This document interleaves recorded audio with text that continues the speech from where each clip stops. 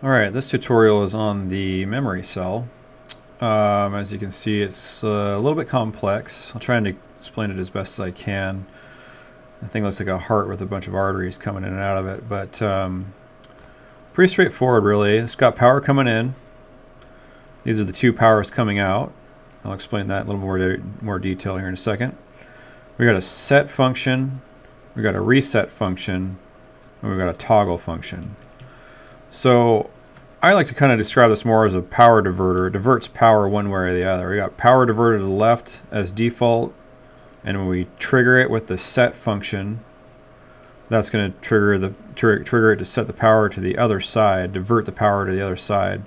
So I got power coming in already, as you can see with my light on. We already know that this is the default side.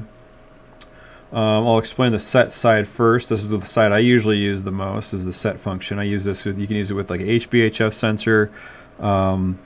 Really you could use it with a multitude of anything you really could think of, but most of the time HBHF or a laser. In this case I rigged up a pressure pad. I mean, you could use a timer. There's a lot of different things. Anything you could power this with is what you could trigger it with. You could use it from an XOR switch or an AND/OR switch, or you know, whatever you want. So anyway, I'll go ahead and trigger that without trying. That triggered to show you that the power just diverted to the other side. Now it's permanently powered to the other side.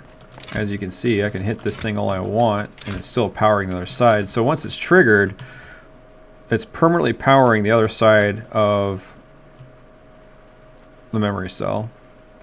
And then I've rigged up this here timer switch to 1 hertz, 1 second. And the reset function just to be able to reset it, so you can see that reset. So I'll do that one more time. It's triggered. That's the reset. Okay. So that's basically how you reset it.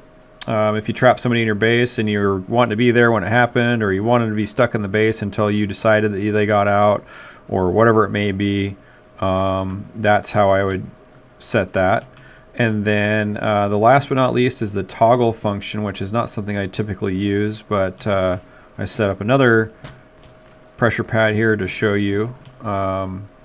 Just pretty much toggles it left to right and right to left, so you can go back and forth. So, I mean, yeah, other than the reset function, you could reset it this way, but realistically, I usually use the switch, because there's no reason for someone to walk over a pressure pad and reset it themselves or whatever it may be. But anyway, you can use this thing for so many things. You can send as much power through it as you want. As you can see, I got 60 power coming out, or 59 power coming out, 60 coming into it. So there's no limitations there. You could have it set up so that someone triggers it and you have it to a splitter, or multiple auto turrets kick on through a splitter. It's pretty much endless.